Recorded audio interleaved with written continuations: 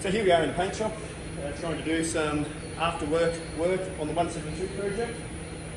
Just about to paint strip the second wing, which the first wing is probably not much update since the last video. It's ready to be a few rips put in it. We've done some priming.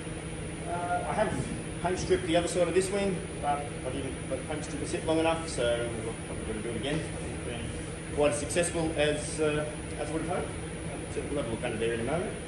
So put the paint stripper onto the wing, then cover it in plastic so then it doesn't dry out, and we'll leave it overnight, ready to hose and scrape off tomorrow. Exciting stuff.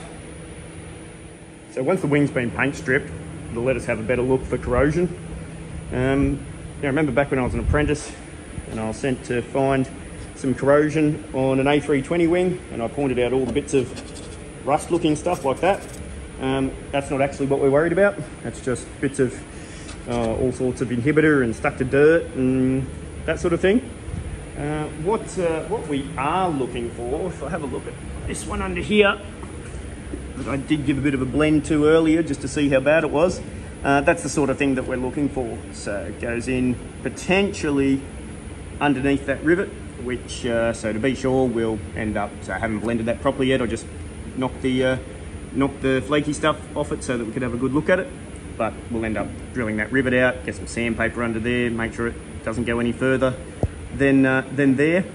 And so that's what we're going to be looking at once we get all the paint off, which, as you can see, I had a fairly failed attempt at completely paint stripping the top surface of this wing, so I'll redo that after we do the bottom surface.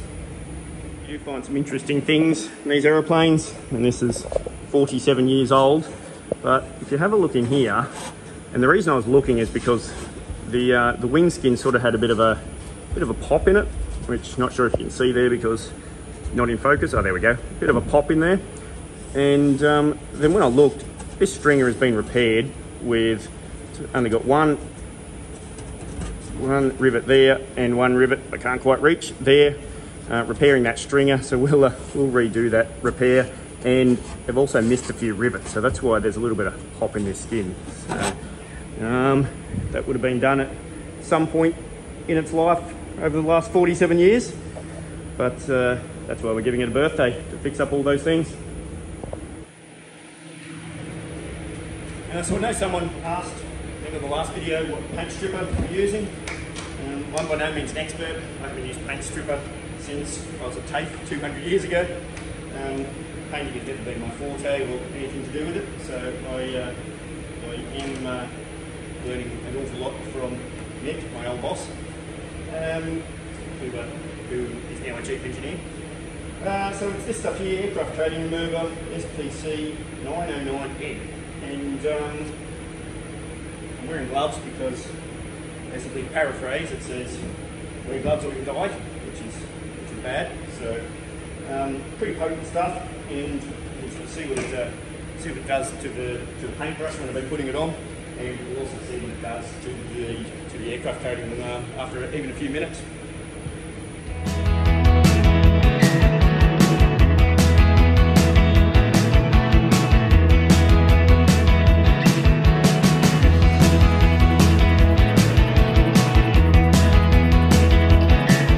Have the whole wing covered. You can see it's already starting to dry out, and what we've got to try and do is keep it wet so it doesn't dry out too much and keeps working. But look at what it does to the paint. It just bubbles it up, lifts it off, and eventually it does the whole lot so loose that it can basically just be hosed off. All done, covered up, and we'll come back in the morning. Hopefully all of the old paint will come off with the plastic, or fairly soon afterwards. Thanks for watching. I haven't had many updates from the 172 just with the work going on with it. It's been fairly monotonous, boring stuff, blending, sanding, priming, that sort of thing. But hopefully once these wings are done and put away, then we get onto the fuselage. We'll find some more interesting content to look at. Thanks again for watching. We'll see you in the next video.